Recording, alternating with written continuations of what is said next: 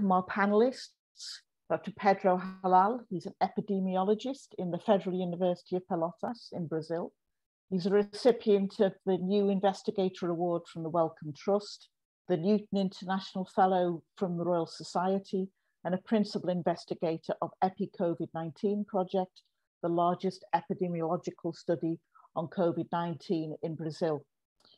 We've also got Gleisi Hoffman, who's she's a lawyer. She specialized in public organization management and financial administration. She was the first woman to be elected senator for the state of Paraná, and shortly after she was appointed minister, head of the civil house of the presidency of the Republic of Dilma Rousseff government. Today, she's a federal deputy for Paraná and national president of the Workers' Party of Brazil. We also have Meita Mola, the vice president of the European Left Party and in charge of international relations. Silvana Ferrarte Harte is a PT activist who's campaigned to free Lula from wrongful imprisonment, written extensively about the politics of coronavirus in Brazil, and who has worked long and hard to get this meeting together. I'm Felicity Dowling, Principal Speaker for Left Unity in the UK, where we've been part of grassroots and trade union response to the waves of COVID. We too have a right-wing, populist, corrupt government. And we start this, as I think is correct, by giving our respects to the very many dead in Brazil and in Europe, including those in the UK. We send our solidarity to India and all who've suffered and are suffering still. We send deep condolences to the very many bereaved, and our thanks and admiration to the doctors, nurses, and other hospital staff, the ambulance crews, and all who cared for us and our loved ones. We honour particularly those who died in that work. And in their honour, we promise we will fight for comprehensive universal healthcare fully funded by governments. We thank the scientists for their work on the vaccine and the medicines, and for their challenges to culpable governments. We thank all essential workers who kept working in difficult and dangerous times. And we condemn the bosses who force people to work while ill and so spread the disease. And we utterly condemn the anti-science governments that have let this virus rip through our people. We're going to discuss the role of science and of governments, the role of trade unionists and activists. And we all of us call for the release of the patents for the vaccine so everyone can have the protection of the vaccine. Our speakers will have between 7 to 10 minutes to speak, and there will be time for questions. Please put your questions in the chat. May I now ask Dr. Halal to speak to us about his work and about the virus? Thank you. Hi, Felicity. It's my pleasure to be here. It would be much better to be meeting face to face, but given the situation, that's the way we can do it. So my main opening comment is that coronavirus is a worldwide thing. It's pandemic. This is the very definition of a pandemic. And it would have reached everywhere, regardless of the actions of the governments. So it's not our government's fault that the virus got to Brazil, but it is our government's fault that these many people died. And there's nothing that I can say that is any different from that. So if we take the world's average, we should have at this stage around 100,000 deaths in Brazil, but we have 400,000 deaths. So, and I say 100,000 deaths just by calculating the size of the Brazilian population in reference to the world. So we have 2.7% of the world's population. If we had an average response to the pandemic, we would have 2.7% of the world's deaths, but we have more than 12% of the world's deaths. And this is no coincidence. The first thing we learn as epidemiologists is that diseases do not happen by chance. Actually, some centuries ago, we thought that was the case. We used to think that there were miasmas and other stuff that would be responsible for disease dissemination. But now we know that they do not happen by chance. So every time I see Brazilian numbers in the news, the first thing I think is, oh, 3 out of 4 of these people could have survived. Would our government be on average? I'm not saying what would have happened if our government was responding well to the pandemic. You know, just like New Zealand, Australia, South Korea, China, and other places, in which the idea of responding to the virus is COVID-0, which means we want to stop the virus from circulating. And this is what they are doing. In our country, so there is a combination of 2 things that explain our situation. And I will start with the first one, which is adopting the wrong approach to deal with the virus. And I welcome Deputy Glaze Hoffman. It's my pleasure that she just got in. It's nice to be here with you. So the first mistake that Brazil is committing is adopting a clinical approach to the pandemic.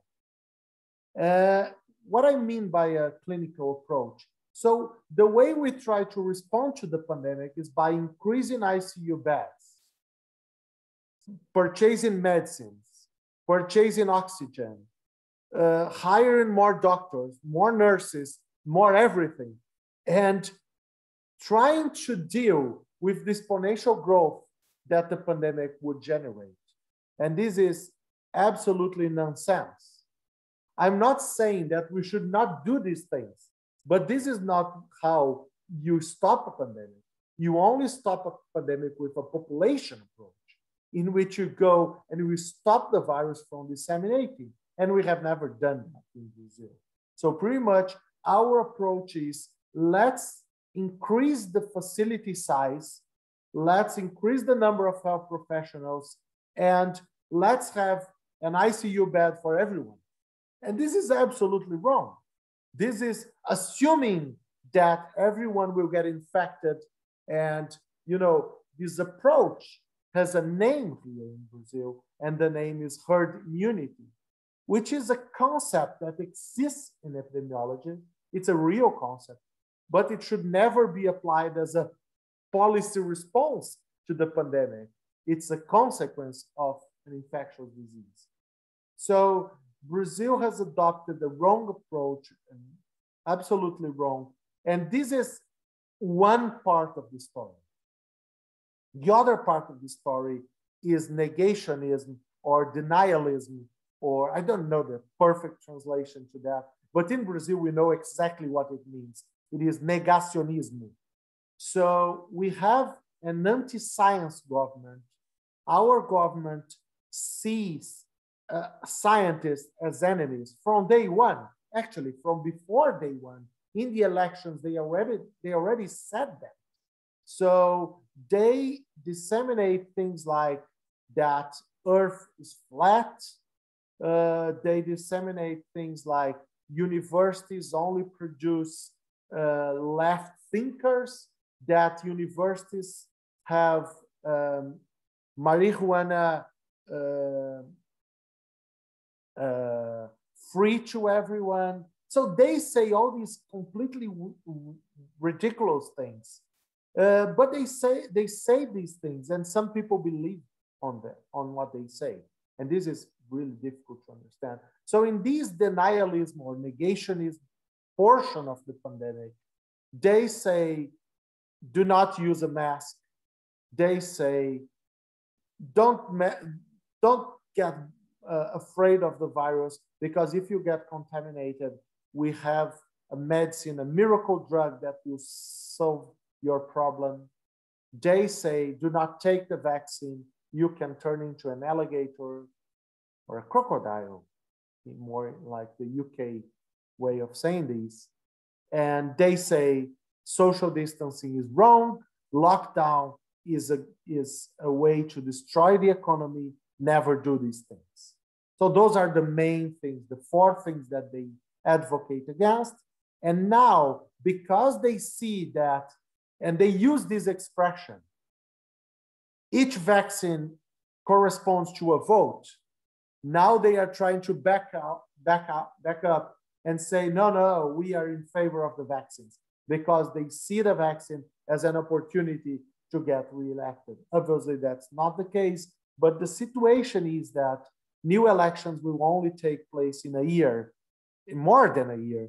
And if we do not do something right now, we'll have hundreds of thousands more people dying, and this is unacceptable. So this is why myself and several other researchers are involved in asking help from the international community. We need you guys to help us to put pressure for vaccines, for social distancing, and in the end, we need the world to look at Brazil carefully, because our democracy is under attack. Several Brazilian researchers, including myself, are being persecuted, personally persecuted, by the president and his supporters. And so we actually need help. This is what I have to say in my first 10-minute talk. So thank you very much for the opportunity. It's a pleasure to be here with all of you.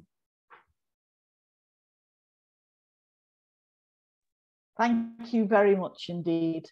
That was really interesting and quite grim. Our next, can I say before I introduce our next speaker, can people please put their questions? Our next speaker, it's a real honor to introduce Gleice Hoffmann from the PT from the Workers' Party of Brazil. We're delighted, more than delighted to have you here, and a little bit that's from a political point of view. Gleice, 10 minutes, please.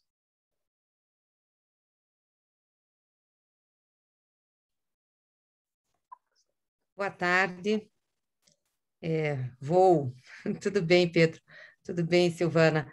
Vou falar em português.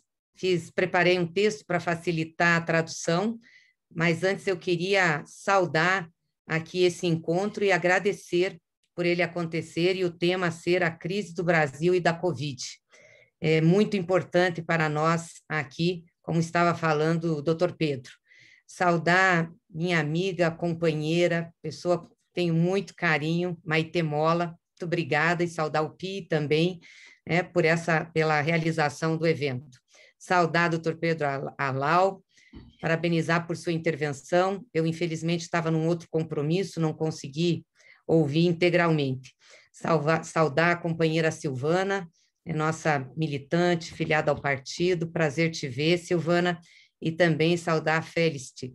Muito obrigada por essa oportunidade. Então, eu vou ler aqui para facilitar a tradução, acho que fica melhor. Bom, quero inicialmente agradecer o convite para participar dessa atividade de grande importância para entender tudo o que estamos passando no Brasil neste momento. Há pouco mais de um ano, tivemos o primeiro caso confirmado de Covid em território brasileiro, e logo depois veio a primeira morte diretamente decorrente da doença. Os primeiros casos ocorreram em nosso país poucos meses após a OMS decretar o início da pandemia mundial e quando já se iniciavam as medidas de contenção, de alastramento e o colapso de alguns sistemas de saúde pelo mundo. Ou seja, o Brasil teve tempo de ver do que essa pandemia era capaz de causar e preparar-se para evitar, ao menos, boa parte dos problemas gerados por ela.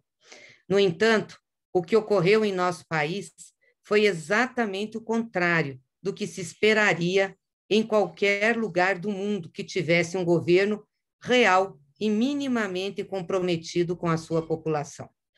Com o começo da pandemia no Brasil, o que vimos foi a radicalização de uma política desumana, capitaneada por um governo federal incapaz de entender o que se passava e que ainda negava a existência desse problema, apesar de todos os fatos comprovados e reportados por diversas autoridades sanitárias mundiais e pela mídia nacional e internacional.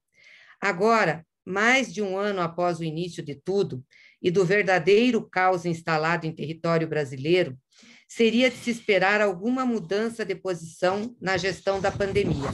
Mas o que vemos é exatamente a manutenção de uma condução criminosa da situação pelo governo Bolsonaro, com poucas e algumas mudanças pontuais, graças à atuação de alguns governos locais, governos estaduais e municipais, e também de algumas ações dos poderes legislativo e judiciário, que lutam contra a conjuntura para tentar salvar a população e o país.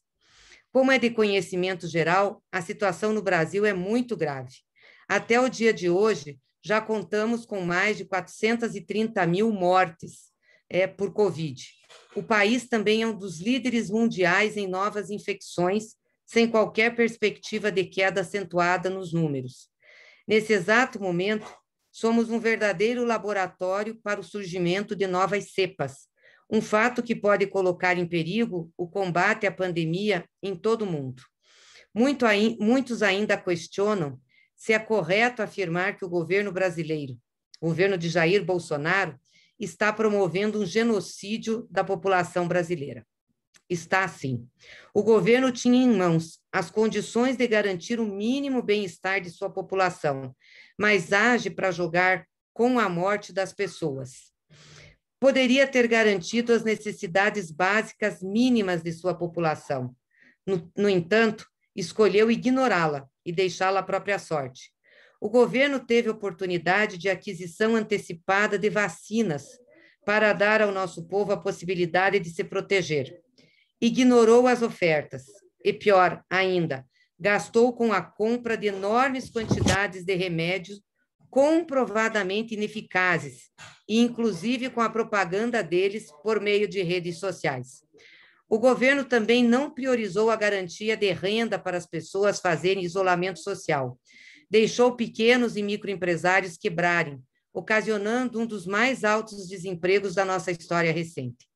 No início de seu mandato, em 2019, Bolsonaro decidiu extinguir um programa nacional de alimentos e nosso Conselho Nacional de Segurança Alimentar e Nutricional, cujo escopo era, como indica, coordenar a segurança alimentar da população brasileira. Eliminou, com isso, um importante mecanismo governamental para evitar que a fome atingisse boa parte das pessoas durante a pandemia, fosse através do desabastecimento, fosse pelo aumento de preços, que tornou os alimentos de difícil acesso a grande parte da população. O enfraquecimento de nosso sistema de saúde e de segurança alimentar, com o corte sistemático de verbas, representa o fim de um período para o Brasil, um período honroso, iniciado ainda nos governos do Partido dos Trabalhadores, quando saímos do mapa da fome da Organização das Nações Unidas e organizávamos campanhas de vacinação mundialmente reconhecidas. Por esses e outros motivos, nós não temos problema para repetir quantas vezes for necessário.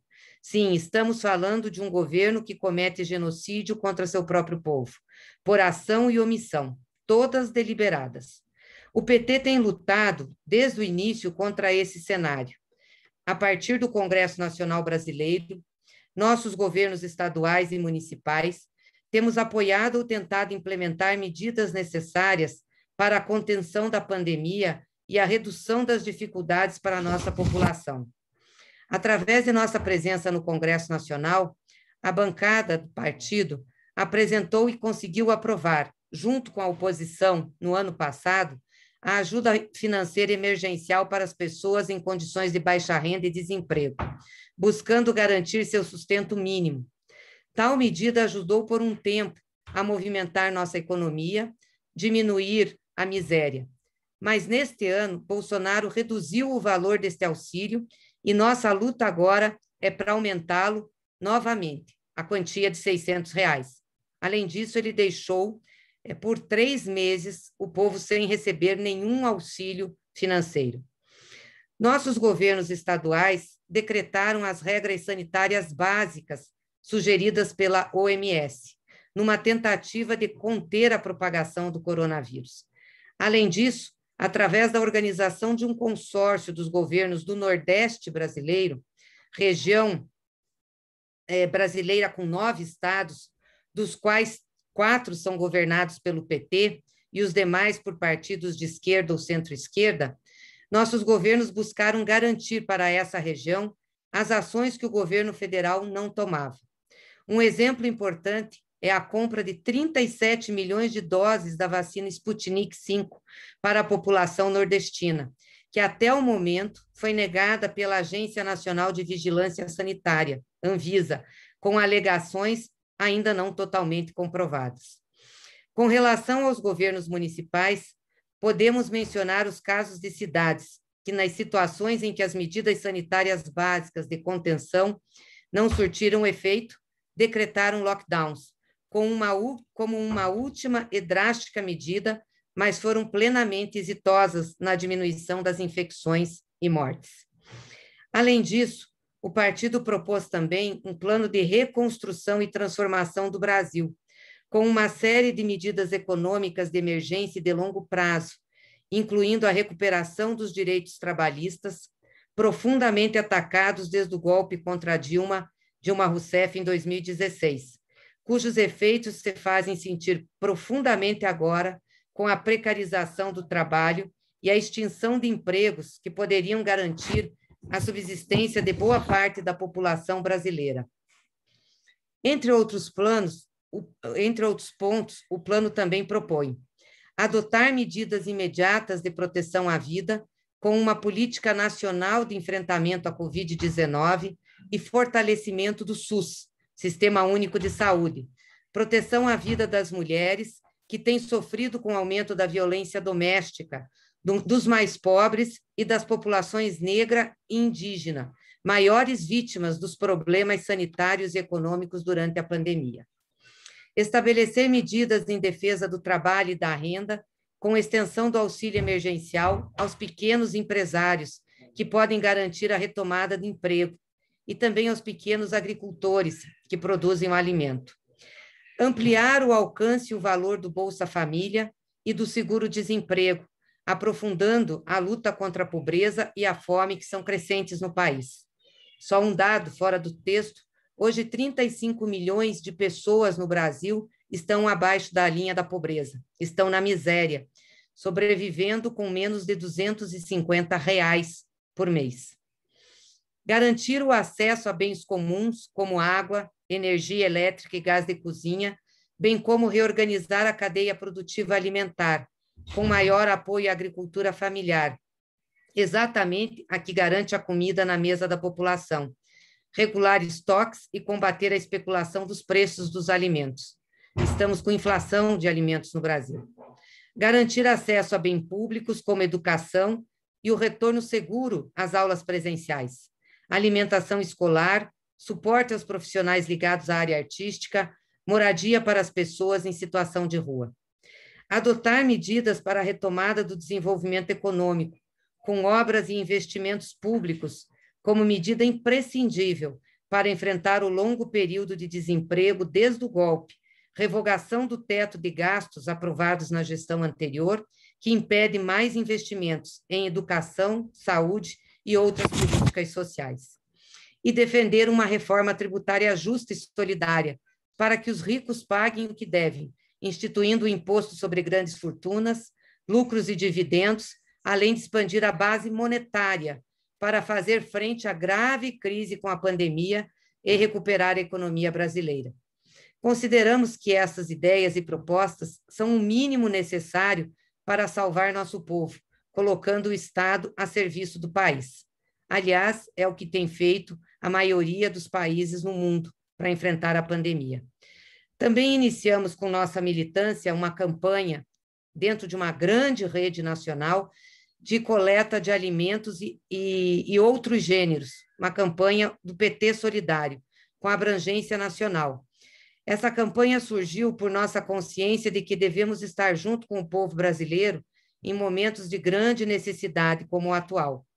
Integramos, assim, uma grande rede de solidariedade no país, relembrando a ação da cidadania, coordenada por Betinho na década de 90. Aliado a essas medidas, o partido tem se unido a outros partidos de oposição e de esquerda, centrais sindicais e movimentos sociais, por uma frente contra o atual governo federal e todo o atraso que ele representa, nos mais variados aspectos. Nossa união, nesse momento, é dar maior importância para derrotar um projeto de desconstrução da nação, como é o Brasil. Agora conseguimos instalar no Senado a CPI da Covid, que está investigando os atos e omissões do governo federal e os possíveis crimes que tenha cometido. Bolsonaro não pode continuar na presidência da República. Ele é a crise encarnada, a aposta contra o Brasil e contra o povo, e representa risco para a democracia.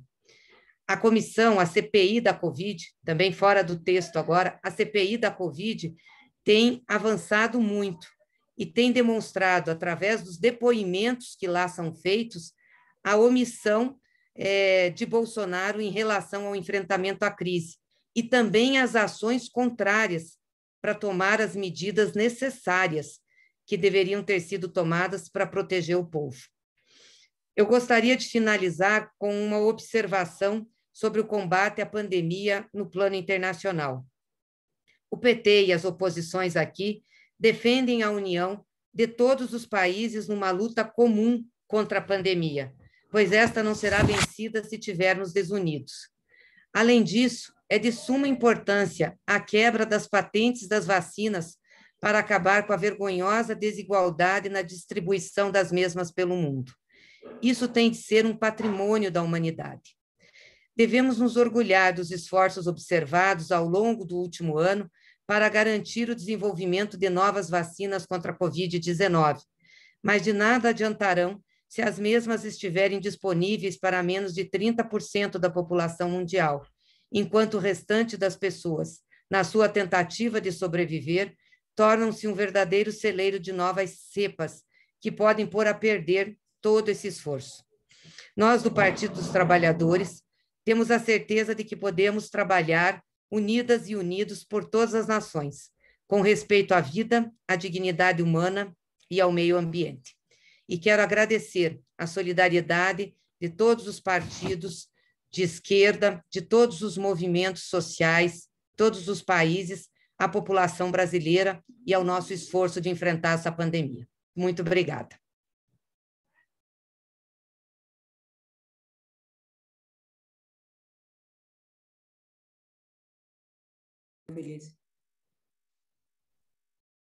Sorry, fancy me not remembering to unmute. Sorry, but that was amazing. Thank you very much. Really interesting. And let's hope we can work together to improve things. There's a question in the chat which says, health should be a basic human right.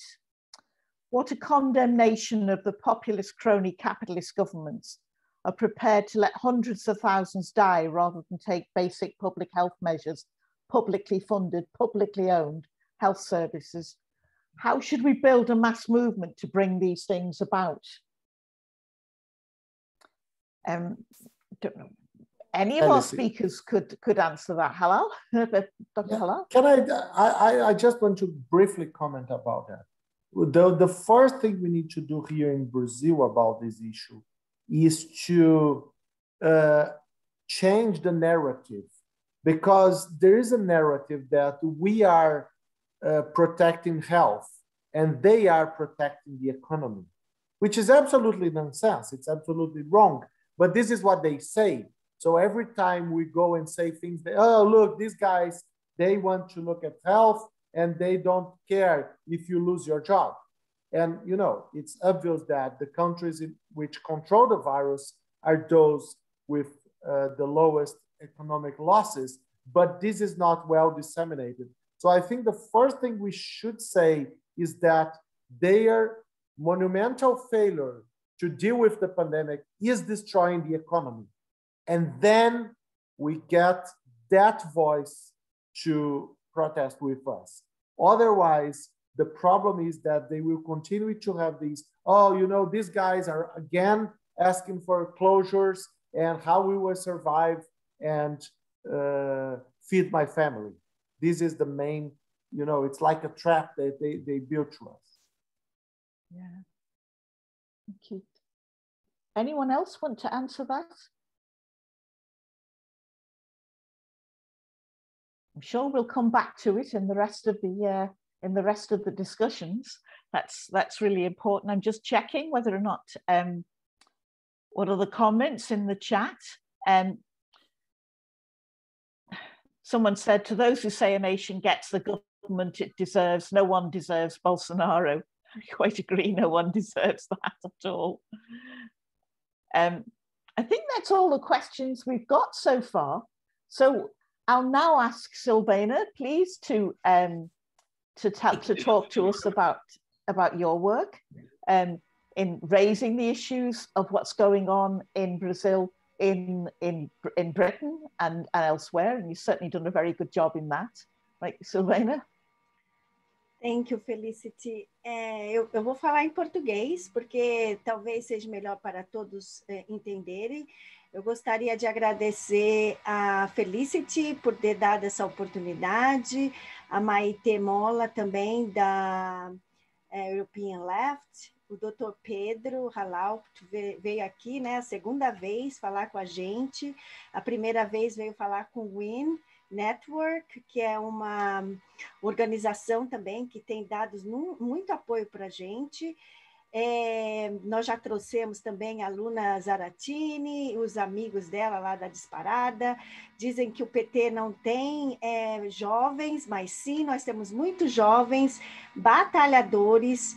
Depois dessa reunião, eles vieram mais agitados. Amanhã vai ter uma grande manifestação dos jovens, porque eles não estão querendo perder a oportunidade de ir numa faculdade gratuita e inclusiva, né?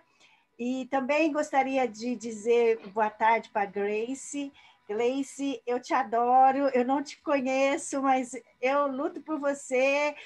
Desde que eu te conheci lá no impeachment da Dilma, eu assisti todos os dias, fiquei muito impressionada com a força de vocês, do Lindeberg, do PCO, esqueci o nome dela. Vanessa Gradiotin. Isso, ela. E, tipo assim, eu saí do Brasil em 1989, quando Lula perdeu as eleições. Fiquei muito decepcionada, não acreditava no Collor, até hoje não acredito, tanto é que hoje ele apoia o Bolsonaro. Quem pode estar apoiando o Bolsonaro, boa pessoa não deve ser. Quando eu mudei, saí do Brasil, eu não procurei mais me informar sobre política, fiquei totalmente alienada, porque você muda, é como se você tivesse nascido de novo, você é um imigrante. Por isso que eu acho que quando o PT ganhou em 2003 e ele deu oportunidade para os jovens ficarem no Brasil, eu fiquei super admirada, porque por mais que você se adapte em outro país, por mais que você fale a língua desse país, por mais que você tente se acostumar com a cultura, você nunca deixa de ser brasileiro, você nunca deixa de querer que seu país se desenvolva e dê oportunidades para os jovens, que olhe para os idosos, porque eu lembro que antes a minha mãe... meu pai faleceu, minha mãe ficou sozinha, não tinha apoio de ninguém. Hoje nós temos a Bolsa Família, nós temos a Minha Casa, Minha Vida voltada para a mulher, tudo isso com o trabalho do PT, né, na comunidade. E eu penso assim, que o ativista ele é essencial na luta para que o governo fique forte lá, batalhando por nós. Sim, os políticos são super importantes para que as leis, para que as reivindicações dos movimentos sociais cheguem até o Congresso. Então, em 2014, eu voltei para cá e comecei depois do impeachment, Depois da eleição da Dilma, eu voltei para cá, para a Inglaterra, né? Porque eu tinha vindo para cá em 2008. E antes disso eu morava nos Estados Unidos, depois vim para a Inglaterra. E quando eu cheguei aqui, depois em 2016, eu comecei a ver aquela movimentação e percebi que estavam tentando prender o Lula. Eu falei, como assim prender o Lula? Imagina! Arrumei briga no college, sabe? Porque eu não conseguia entender como que poderiam querer prender o Lula. Começaram a perseguir a Dilma. Logo no segundo mandato dela, não deixaram aprovar os orçamentos, vi a perseguição, segui o impeachment, não concordei com nada daquilo. E aí eu fui no consulado lá, revoltada, tentar falar com os brasileiros, mas me falaram, olha, não adianta você vir falar aqui, é melhor você procurar o núcleo do PT de Londres, porque lá eles dão apoio para os brasileiros. Fui, me ajuntei ao núcleo, é o núcleo de Londres, que foi criado informalmente, em 89, como um grupo de apoio para eleger o Lula, fiquei sabendo disso depois, se formalizou formalmente em núcleo em 93. Desde lá, o núcleo tem atuado de várias maneiras, fazendo a ponte entre o partido e a comunidade brasileira em Londres, se mobilizando mais nas eleições.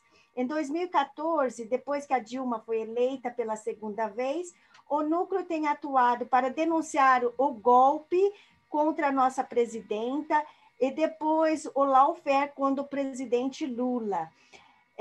Além disso, para além da comunidade brasileira, o núcleo tem atuado junto à sociedade civil britânica, partidos, sindicatos, movimentos sociais. Está aberto para o debate político e a difusão das políticas, conceitos e ideias petistas. Em 2019, foi criada uma caravana Lula Livre pela Europa e nós saímos aqui da Inglaterra, eu e a minha companheira Elda Cardoso e a minha amiga Zilda, a Cleusa também, a Nara Putras também, que também criou um comitê UK, depois eu criei o Comitê Lula Livre Inglaterra, também todas partes do núcleo do PT daqui de Londres. Eu fui com essas minhas amigas para essa caravana, fomos passando por várias cidades na Europa, chegamos no Parlamento Europeu e entregamos um texto lá que denunciava a arbitrariedade da prisão a qual o ex-presidente Lula, Luiz Inácio Lula da Silva, estava sendo submetido. Então, agora, com os direitos do presidente Lula de volta, o que a gente vai fazer? Também, agora eu faço parte da nova primavera, que eu vou aprender a ser uma educadora militante, porque eu sou amadora, eu vou fazendo de acordo com que eu vou imaginando que seja correto, mas nesse movimento agora que o PT abriu essa oportunidade, eu vou ter uma oportunidade de me conhecer melhor, conhecer o próximo e ver como que eu vou poder ajudar mais a comunidade aqui de Oxford. Muito obrigada a todos, espero que vocês perguntem o que vocês quiserem e a gente vai tentar responder de acordo com o tempo.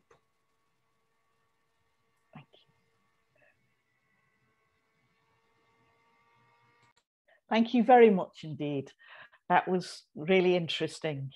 We have a comment in the chat from Fayez Ismail, who I happen to know, and I know he is a virologist at the University in Liverpool. And he comments that for global health to succeed, it also needs a separate funding stream for governments and companies to develop not-for-profit drugs. Does anyone want to comment on that?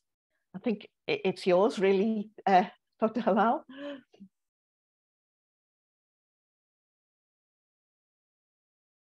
Here, I was trying to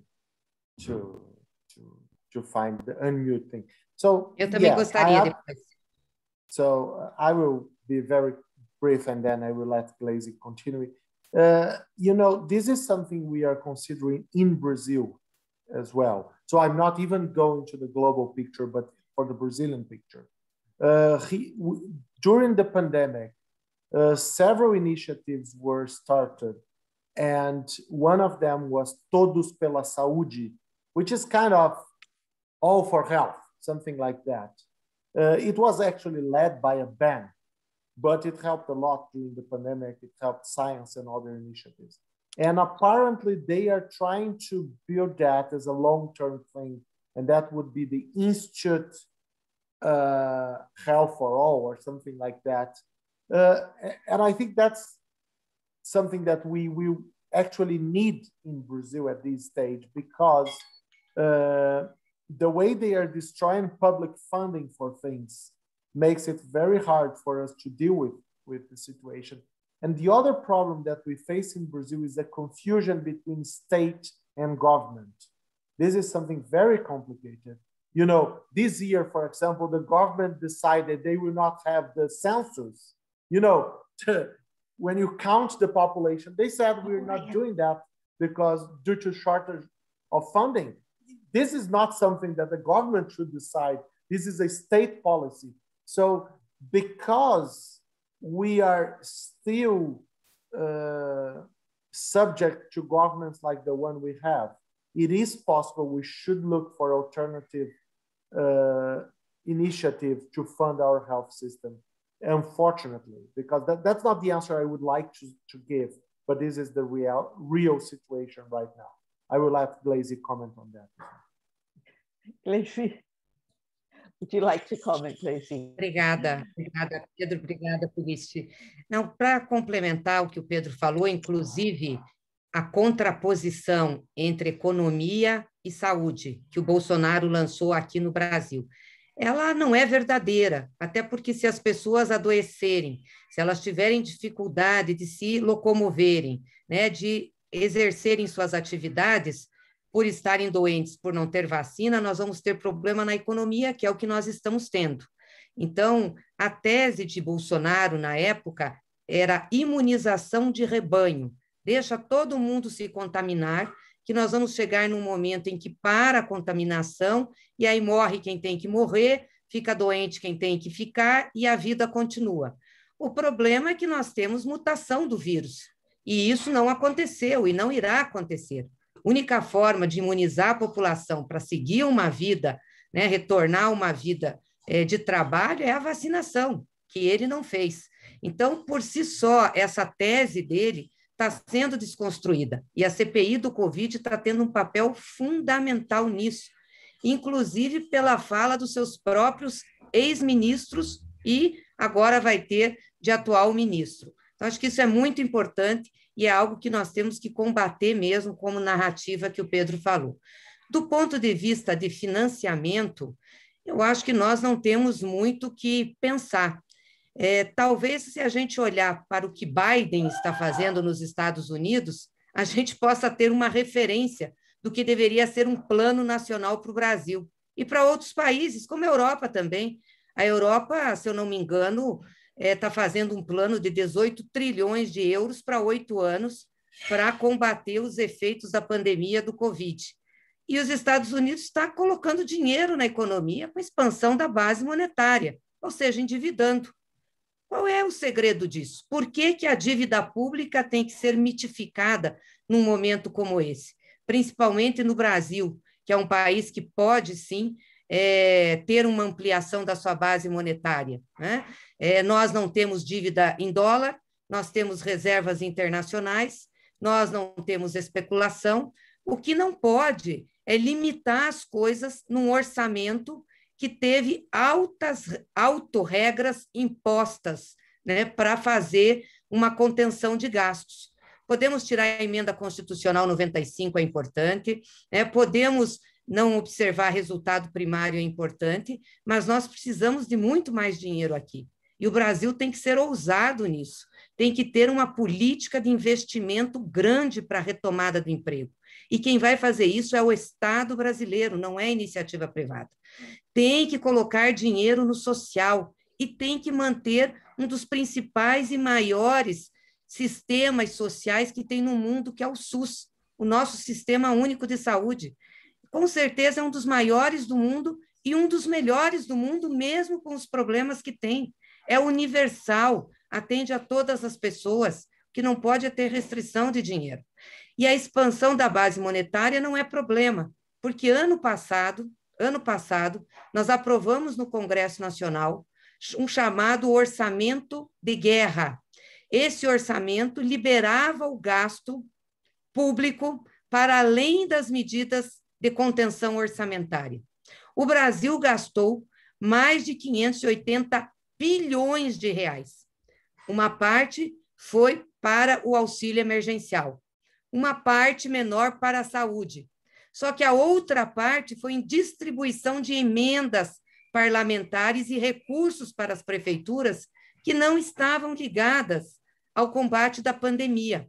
Nós tivemos eleições municipais em 2020 e muitas prefeituras ligadas à base aliada de Bolsonaro receberam dinheiro, inclusive para fazer asfaltamento nos seus municípios, para fazer outras atividades que não o investimento no combate à pandemia e na melhoria do SUS. Poderiam ter feito investimento na cadeia da saúde, né, no processo da saúde, e nós poderíamos ter, inclusive, gerado empregos com isso, mas optaram por não fazer.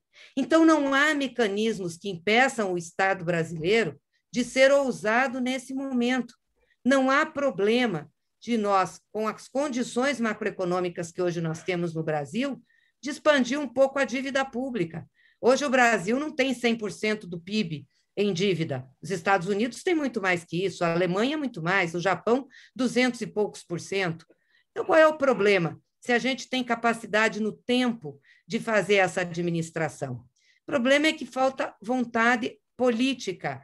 E no Brasil, ao contrário de outros países, com exceção do ano passado, nós temos uma política neoliberal sendo imposta pela área econômica, de cortes no orçamento, de cortes nos programas sociais, de redução nos investimentos, e isso está fazendo o país voltar à miséria e enfraquecer os seus programas sociais. E, por último, eu só queria saudar a Silvana, saudar toda a nossa militância, e de Londres e de todos os países, agradecer vocês e agradecer os partidos de esquerda, principalmente o PI e Maitê, que foi sempre muito solidário, pela enorme vitória que nós tivemos nos processos do presidente Lula. Foram 5 anos de luta, difícil, muitas vezes era nós contra todos, não tinha, né, apoio, era uma hegemonia midiática, política, né? Mas fizemos a luta e o presidente Lula foi inocentado. Todas as sentenças contra o presidente Lula foram anuladas, portanto, ele é um homem inocente. Não tem nenhuma sentença transitada em julgado que o condene. E o juiz que tramou tudo isso, Sérgio Moro, foi considerado um juiz suspeito. Talvez se não tivéssemos tido esse processo, não tivéssemos tido o golpe contra Dilma, não teríamos o legado de Bolsonaro. Infelizmente, a desestabilização da democracia brasileira e de suas instituições nos levou a um triste momento que nós estamos vivendo no Brasil. Mas o povo brasileiro vai resistir e nós vamos conseguir vencer essa situação, tenho certeza. Thank you. Thank you again. I'm going to ask Maita in a minute to speak. I'm going to ask Piera in the office. Can you please try and get me translation for the questions in Portuguese in the chat so I can make sure they're put to in the discussion. But meanwhile, we have Maita, who's going to talk to us about what the European Union has been doing about the whole issue. Maita. Voy a hablar muy mal de lo que ha hecho la Unión Europea. Bueno, en primer lugar, quiero felicitarte, Felicity, por la organización de este seminario. Creo que es importantísimo porque escuchando a los expertos que me han precedido, nos damos cada vez más cuenta de que efectivamente es un problema planetario y por tanto que las soluciones tienen que venir, como ya se ha planteado por parte de los que me han precedido, del trabajo unitario. pero por supuesto que quiero mandar un abrazo muy fuerte a Gleisi. La última vez que nos vimos fue en Bolivia, en las elecciones donde afortunadamente ganó la izquierda, y transmitirte, Gleisi, todo mi afecto y mi cariño, y también, como siempre, a Lula y a Dilma, cuando tengas ocasión de agradecerlo, y a toda la militancia del Partido del Trabajo de Brasil, que os están haciendo y os han hecho sufrir mucho.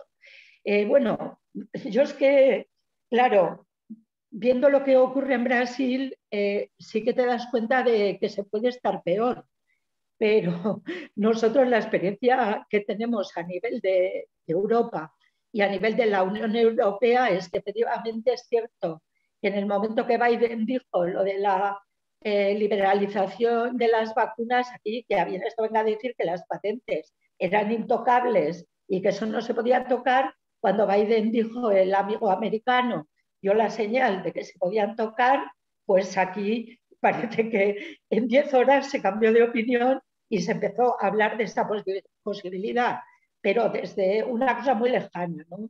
La Unión Europea se ha demostrado algo en este periodo, es claramente una inoperancia total y absoluta, porque sí que es verdad, que es como decíais, y es cierto, y está bien, que se han destinado fondos para el problema, pero es que todavía no se han repartido.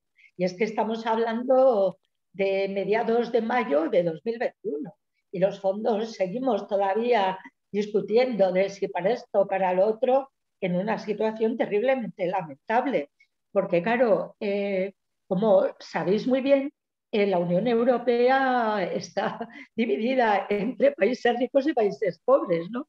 Entonces, los países que más hemos sufrido el efecto de la pandemia por falta de medidas, pues hombre, lo que tenemos es, sobre todo los países que vivimos del turismo, ¿no?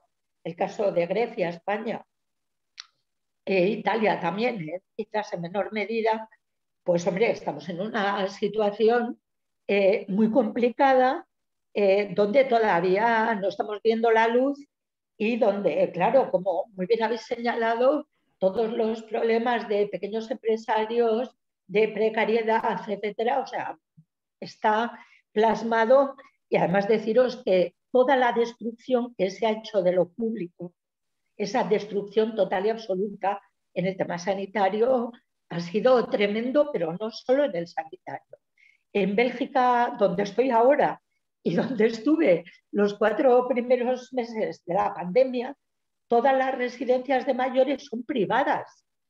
Y no os podéis imaginar la cantidad de miles de personas que murieron en las residencias de personas mayores, a un nivel equivalente al de España, que digamos que es un país, hombre, con muchas menos opciones económicas que las que tiene Bélgica, ¿no?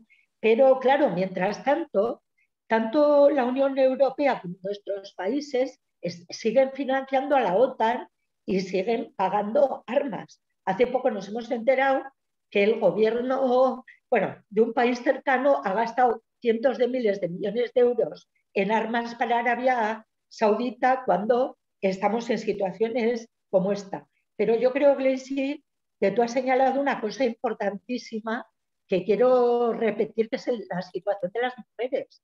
O sea, porque la situación de las mujeres, bueno, a nivel planetario, ha sido un auténtico desastre. No solamente el tema de la violencia y sobre todo, efectivamente, la doméstica. Al estar recluidas, como señalabas, en casa con su maltratador 24 horas, ¿no?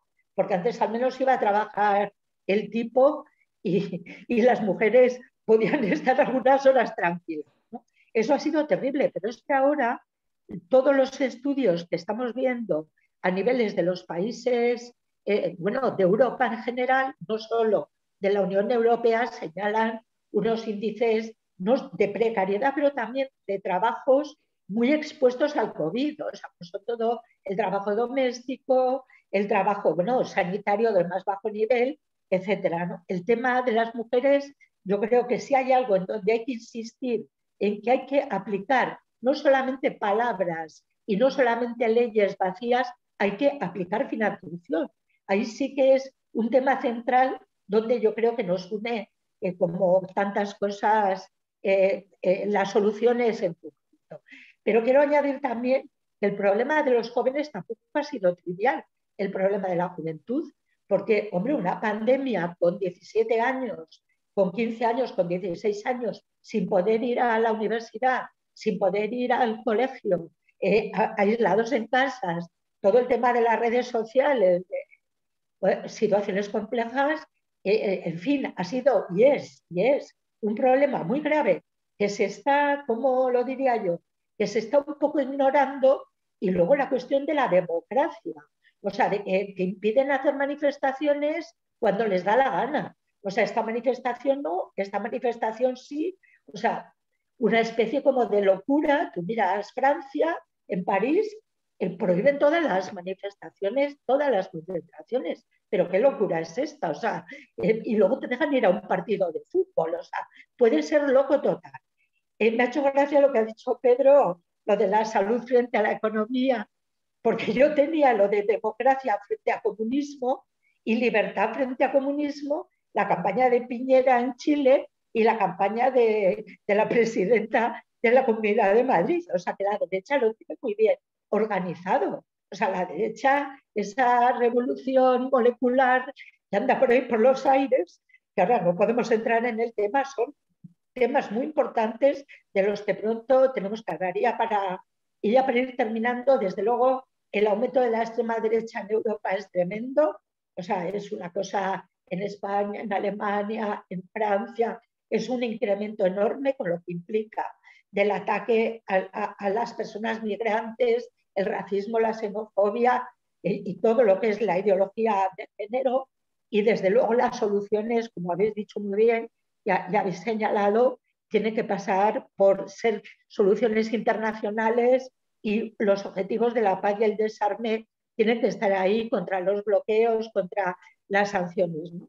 Y en lo que nos afecta a Europa, desde luego este modelo europeo está claro que no funciona muy bien.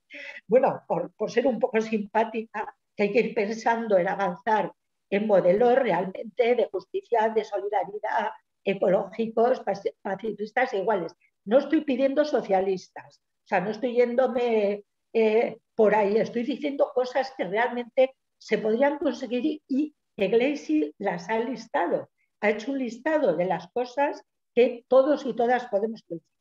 Por tanto, en la defensa de lo público, como ya decía, justicia fiscal, toda la cuestión de los paraísos fiscales, la cuestión toda de la nacionalización de las empresas fundamentales, en fin, programas de reconstrucción y no a ningún tipo de pacto de estabilidad. Yo creo que nos une mucho y que tenemos, como siempre, que en nuestro foro de Sao Paulo, en nuestro foro europeo y en los distintos ámbitos que seguir trabajando juntas y juntos. Por mi parte, nada más. Gracias.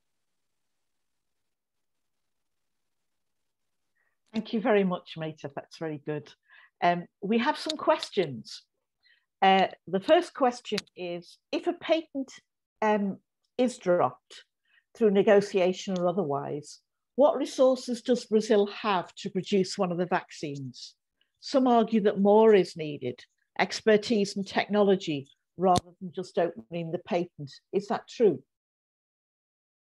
It's partially true. Brazil has the capacity to build our own vaccine.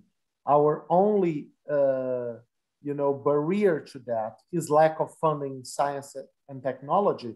But Fiocruz and Butantan, at least these two labs, are fully equipped to produce our own vaccine. So it is if we have adequate funding, it is a matter of time for us to produce our own vaccine.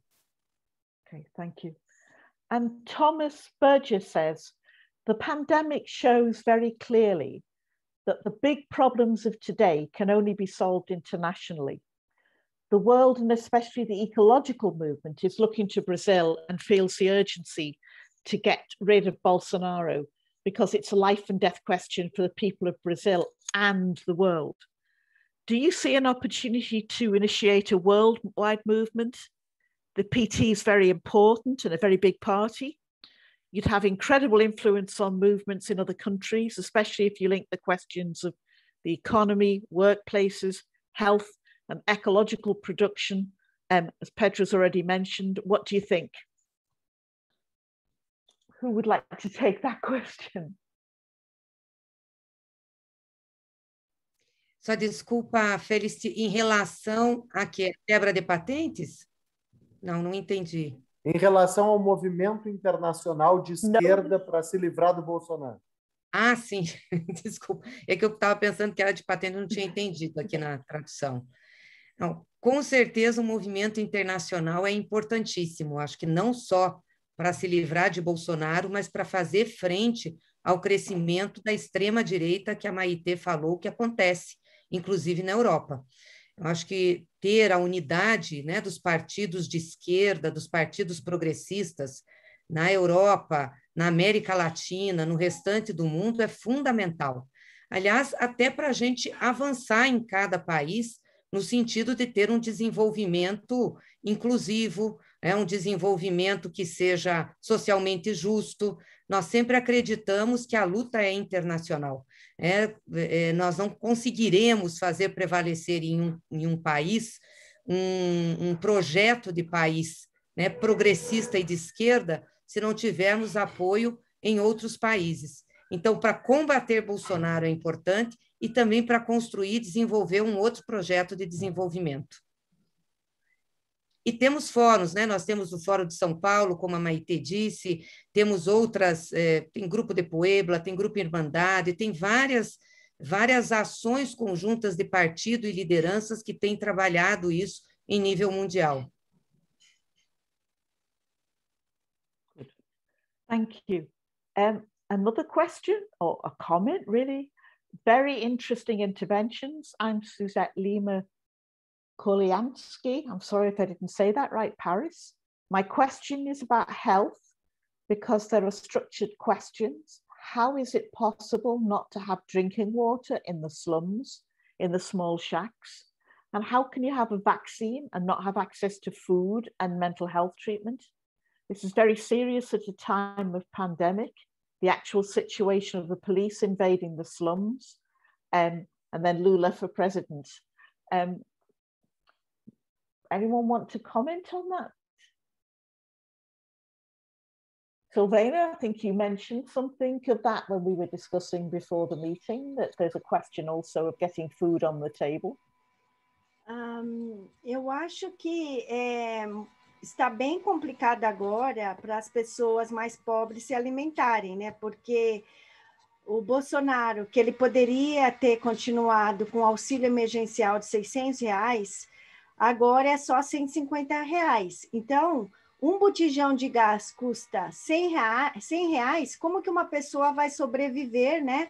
Ela geralmente a maioria são empregadas domésticas, né, que moram na favela, e elas não têm condições de trabalhar como antigamente. Então, quer dizer, ficam em casa, os filhos não podem ir para a escola também, que cria um problema para a mãe, como que ela vai deixar seu filho em casa e indo trabalhar, isso também cria uma dificuldade. Eu acho que as soluções para as favelas deveriam ser que as pessoas pudessem ter as suas escrituras, né? Porque se as pessoas tivessem as escrituras das casas, elas poderiam comprovar endereços, elas poderiam exigir água, eletricidade, escola próxima. Eu acho que tudo dificulta quando cria essa discriminação, né, chamada favela, quando quer melhorar, chama de comunidade, que eu acho assim, um pouco, na minha opinião, na minha concepção, todo espaço é uma comunidade onde as pessoas moram, então, já chamando só de comunidade a favela, acho que cria uma discriminação também. Então, eu acredito que tem que realmente ter essa quebra das patentes para que tenha vacina para todos, e o Bolsonaro tem que ser pressionado pela CPI para que ele tome soluções, tipo enviar dinheiro para Viracruz, ou então para o Butantan, para que eles possam produzir a sua própria vacina, porque nós temos condições de produzir nossas próprias vacinas. Tanto é que outro dia eu ouvi que eles estavam já fazendo uma vacina, só que já até descobriram, mas precisam de dinheiro de investimento. Por isso, amanhã, repito, os jovens estudantes vão para as ruas exigir, porque além da educação estar congelada por 20 anos, porque isso foi feito no governo Temer, foi por isso que houve o golpe de 2016 contra a nossa presidenta Dilma, eles ainda tiram dinheiro da educação. Quer dizer, tirando dinheiro da educação, não tem como investir na faculdade, às vezes não tem nem água e nem luz. Então, eu também gostaria de agradecer a Suzete de Lima, ela que foi uma das criadoras da Caravana Lula Livre, ela que me convidou, ela que me incentivou, ela, para mim, eu admiro ela, eu quando crescer quero ser parecida com a Suzete, porque ela está sempre militando, e é isso aí. Thank you very much.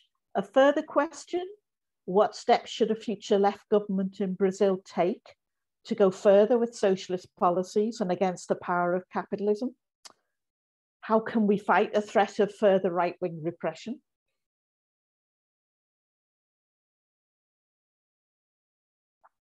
Anyone want to answer that? Gleice?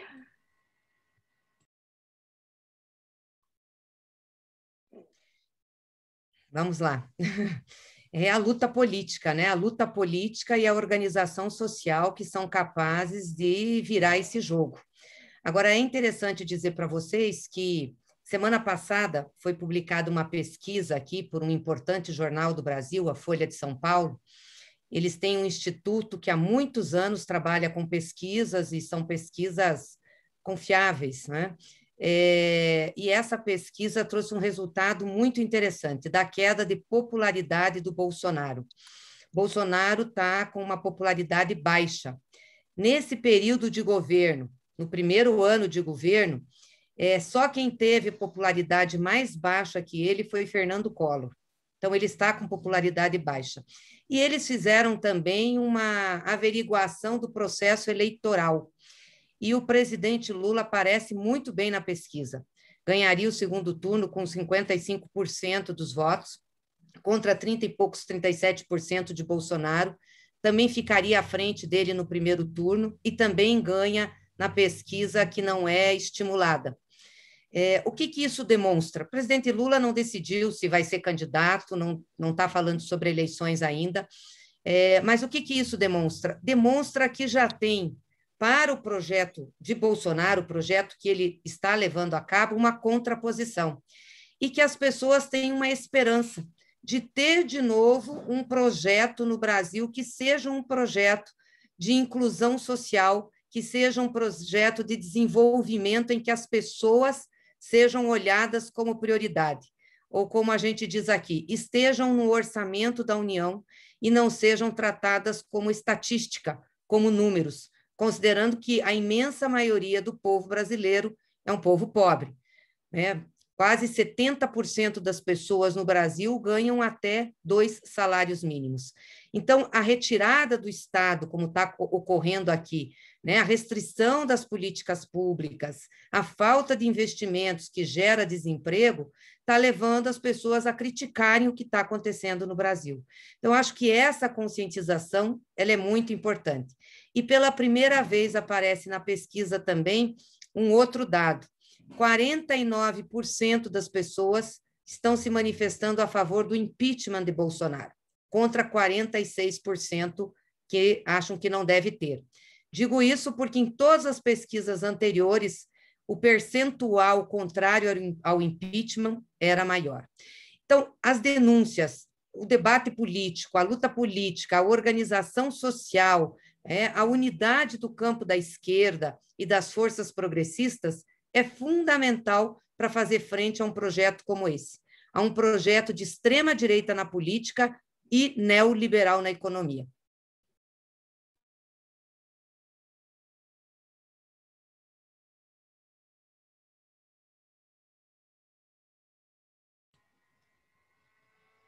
Your sound. Sorry, I forgot again to unmute. I think that's the end of our questions. What we'd like to do now is just ask for a few minutes each from each of our 4 speakers. And can you concentrate for us, please, on what directly you want us to do to, and I know this is not going to be a simple, there's no simple solution. You know, the struggle is going to be complex, whatever we do. But what would you highlight as the things that we can do in our own different countries to help the situation in Brazil and to help the situation globally? So if we start with Meta.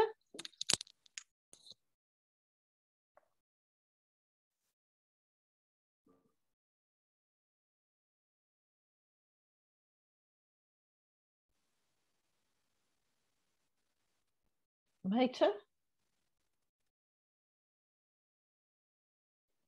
No sé lo que he hecho. No sé lo que he hecho. De repente he destruido todo. Bueno, vamos a ver. La verdad es que la lucha por la liberación de las patentes, yo creo que ahí hay que insistir mucho.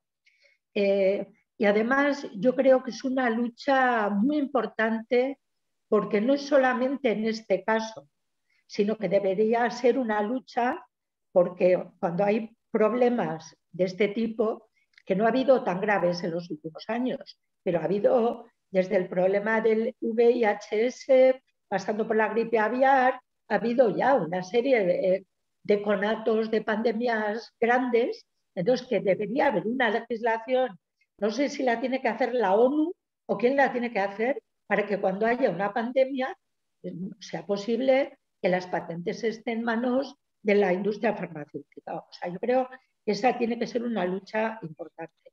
En segundo lugar, la defensa de lo público. Yo creo que si, repito, que si hay una lucha internacional clara ahora mismo, es lo que hemos visto en la mayor parte de los países, no en todos, pero en la mayor parte de los países, que ha sido la situación lamentable de la sanidad pública. Se ha puesto prácticamente todo en manos de la privada y la privada no es capaz en ningún momento de atender nada. El problema que ha habido con las mascarillas, con los respiradores, tiene que haber una batalla internacional e internacionalista porque exista, bueno, por la defensa de lo público y dentro de lo público el tema de la sanidad. Hay que hacer una lucha muy fuerte por la igualdad entre hombres y mujeres. Es que esto, cada vez que hay un problema se ve que esa igualdad no existe y se muestra de una manera brutal. Por tanto, un debate y una lucha yendo más allá de la Convención de Estambul, que está bien, pero no es suficiente para dotar a todos los gobiernos de dinero para poder hacer una batalla real por la igualdad, no las que se están haciendo ahora. Y en cuarto lugar, una defensa de la democracia, o sea, porque es que a mí, yo soy comunista y me parece mentira tener que estar diciendo como bastión fundamental la lucha por la democracia, pero es que estamos en un momento político en que nos están quitando la democracia y además la están disfrazando pues de que por lo visto democracia es poder ir a un bar a tomar cervezas. Eso es lo que se está contando en España, que es libertad y que es democracia. Hay que hacer una lucha por la democracia. Y en quinto y último lugar es fundamental la lucha por la paz. Esa lucha por la paz, que tiene que ser internacional también e internacionalista, si estuviéramos en un mundo en paz, el mundo no tendría absolutamente nada que ver con el que tenemos ahora. Por tanto, seguir en los mismos espacios y trabajar otros espacios más por conseguir también lo habéis comentado, todo el tema ecológico es fundamental. Tenemos que luchar por una sociedad nueva y armarnos de proyectos que podamos trabajar juntos. Para mí estos serían los ejes fundamentales. Thank you. And Silvana, just a few minutes. Yes. Obrigada. Eu acho que, como ativistas, nós vamos ter que, com segurança, conseguir ir para as ruas, usando as máscaras e passando gel nas mãos, conversando com as pessoas, principalmente nós brasileiros que moramos fora, conversar com os brasileiros fora é essencial, porque eles têm influência na família, lá no Brasil, eles comentam, eles...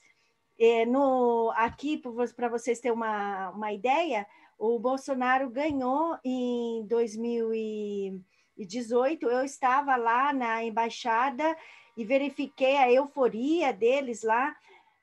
Espero que muitos estejam arrependidos, porque não adianta você só pensar que a Libra e que o euro está forte e que você está fazendo dinheiro, que você está enriquecendo, mas acontece o seguinte, quando você voltar para casa, quando você voltar lá para o Brasil, você não vai ter seu pai, você não vai ter sua mãe, você não vai ter sua tia, nem seu tio, porque a intenção do Bolsonaro é eliminar aquelas pessoas mais pobres, mais sensíveis a essa contaminação.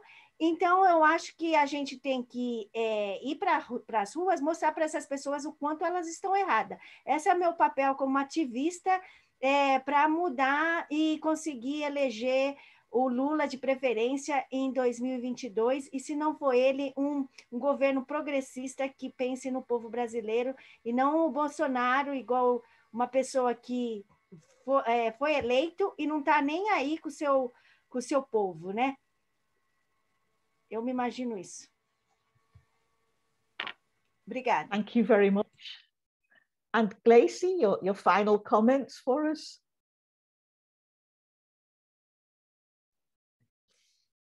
Olha, primeiro acho que a questão da quebra de patentes é fundamental para uma luta internacional, de união de todos nós. É fundamental, principalmente para os países mais pobres que precisam da vacina.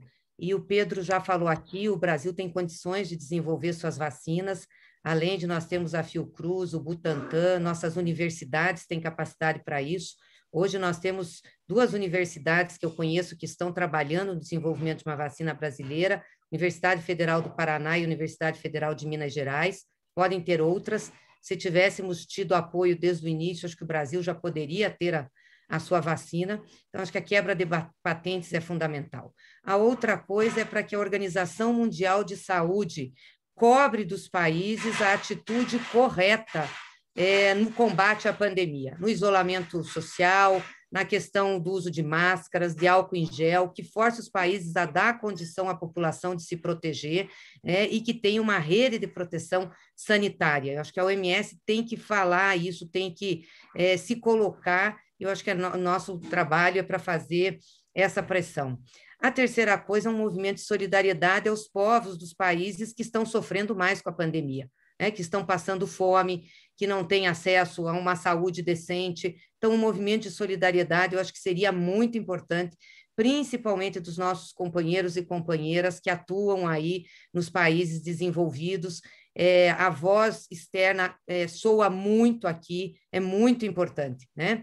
E, claro, para nós, fundamental no Brasil, é um movimento internacional contra o Bolsonaro. Eu acredito que hoje ele é o pior presidente da República que nós temos entre todos os países. Temos alguns muito ruins, mas, de fato, Bolsonaro é uma tragédia, e não vai ser só para o Brasil, está sendo para a América Latina, e está colocando em risco a saúde mundial na forma em que ele faz o enfrentamento ao Covid-19.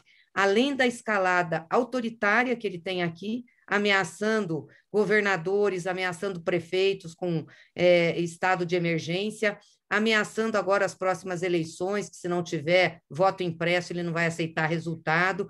Enfim, ele mobiliza para escalar contra a democracia, contra as instituições, e exacerba o preconceito contra as mulheres, contra os negros, contra os indígenas. São as populações que mais sofrem nessa grande crise, e, aliás, com uma série de falas de Bolsonaro, dos seus seguidores, exatamente contrários, exacerbando o preconceito e a violência. Então, isso seria muito importante para nós, para que a gente pudesse fazer aqui no Brasil uma resistência grande a Bolsonaro.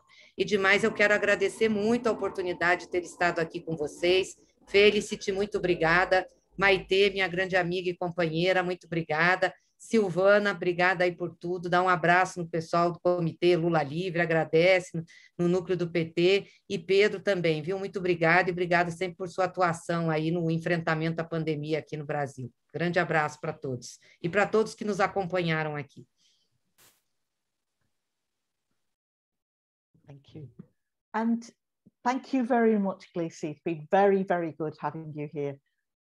Can we have our last speech from any of our panelists? Can we have Dr. Halal speaking to us again, please? Yeah, so first of all, it was my pleasure to be here. Maite, Silvana, Gleisi, Felicity, your words were really inspiring. So in terms of the way forward, I will focus on the vaccine thing. So if I would say the one thing in terms of the pandemic that the international community can help is to find a way to get more vaccines to Brazil. And that doesn't need to be through the federal government. It can be through the state governments, but the Brazilian population will need those vaccines. So an international task force to guarantee more vaccines to Brazil would be fantastic for public health purposes, but it would also be fantastic as a way to show that our government failed to do so, and the international community has done that for them. And that would be a clear message to our population. And it would be very easy for us here to mention that, look, we had to mobilize the international community to do what the government did not do for you guys. So this is the one thing that I think is more crucial. And again, you know, everything we can do to stop Bolsonaro will be beneficial. I think we need to be extra careful with strict demonstrations at this stage, because depending on how we do it, we kind of contradict ourselves. So we need to be careful and do them exactly when needed, and using the appropriate protection equipment, but that needs to be done as well. So thank you very much. It was my pleasure to be here, and I hope we will talk again soon. Thank you. Can I say thank you to everybody, and particularly to say that we don't want this to be a one-off. We want to continue to discuss how we can support each other through this pandemic. Maya Angelou said that history with all its wrenching pain cannot be unlived, but if faced with courage need not be lived again. And we need to make sure that we, all of us in our own areas, are fighting to make sure that no such disaster happens again. As Dr. Halal said, we can't stop the virus, but we can make sure that the response to it is an advanced public health system, rather than leaving it to for the virus just to run riot. The number of deaths is sickening, and we have to have the courage to fight it. So I wish all of you, the courage to fight it, and to demand that the vaccines be available to all across the world. There's no, I mean, apart from maybe New Zealand, I can think of no particular government that we can turn to say, right, let's try and organize an international response. Maybe we should try New Zealand. But amongst the activists across the world, we definitely can. I'd like to thank Piera for her work in the office in setting this up. I'd like to thank very much the translators for your excellent work. It really is very different having a meeting with people speaking different languages when we have this professional translation. Thank you very much. And thank you again to our 4 speakers. It's been a genuine honor, a genuine pleasure to hear from you. And we will continue to struggle together for justice during the COVID crisis, and for justice in the environmental crisis. And to pick up Maita's point about the women in this crisis, we said that in England, They say that women hold up half the sky, but women held up a damn sight more than half in this pandemic. If you look at the nurses and the workers that continue to go to work, their power is immense. Let's hope the women learn their power and learn how to use it. Thank you very much to everybody. There's thanks coming in and from various people in the chat. So thank you very much. Let's hope this can be recorded and shared. Thank you very much indeed. Thank you again. Bye to everybody. Thank you. Gracias y un abrazo muy fuerte. Lacey, te veo pronto. Hasta luego. Bye. Adiós, Felicity. Gracias. Adios. Thank you very much. Adios. Thank you. Bye-bye. Bye.